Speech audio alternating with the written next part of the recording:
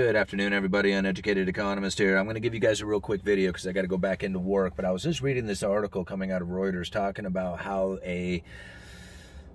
something about a strengthening dollar could cast shadow over emerging markets. I can't remember the title, but it was something like that. Anyway, very interesting, because if you think about this right now, the United States dollar has been weakening for quite some time, and people are pretty much saying that the dollar is done for. It's going to go to zero, whatever. The dollar is going to crash, but you know, everything has cycles to it, and when you have market downs, you have market ups, and things will turn at some point, and when they do, it's going to be very impactful on the rest of the economies around the world. Now, we just don't have to look here at the United States to realize that what a dollar strengthening can do and what a dollar weakening can do. Now, a dollar strengthening is a very interesting thing for savers. All of a sudden, they're able to buy more things with their dollars, right?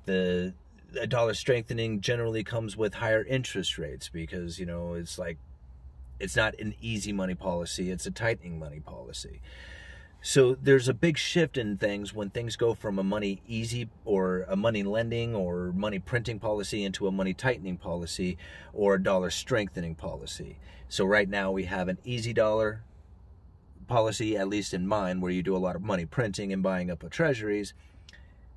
And when you have a money tightening policy is when the exact opposite happens. There was a very short time here in the United States that just recently occurred, and it was just before the recession kicked in. They immediately had to reverse course. As soon as they pretty much started the money tightening, they realized that they were going to destroy the economy almost immediately, and they just had to reverse course. So that's, you know, what happened there. However, right now, the U.S. dollar index is sitting somewhere around 90, and a lot of countries right now are writing contracts with an exchange value right now set at this current level. Well, if the dollar strengthens, then it's going to take ever more of their currency in order to acquire the dollars they need and to fill the contracts that they're writing right now.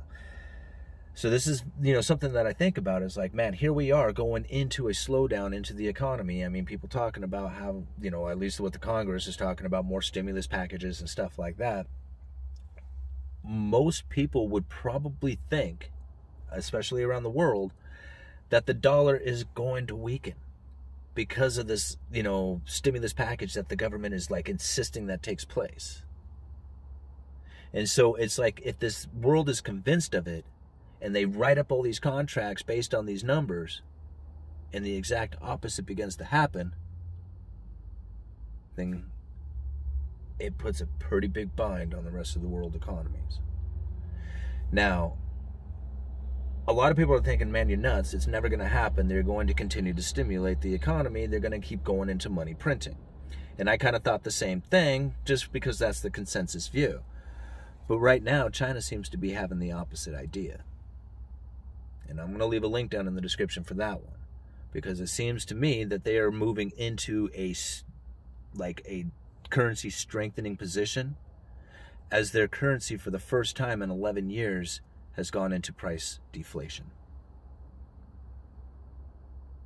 Strange things are happening out there in the economies right now. I'll leave links down in the description. Uneducated Economist, you guys let me know.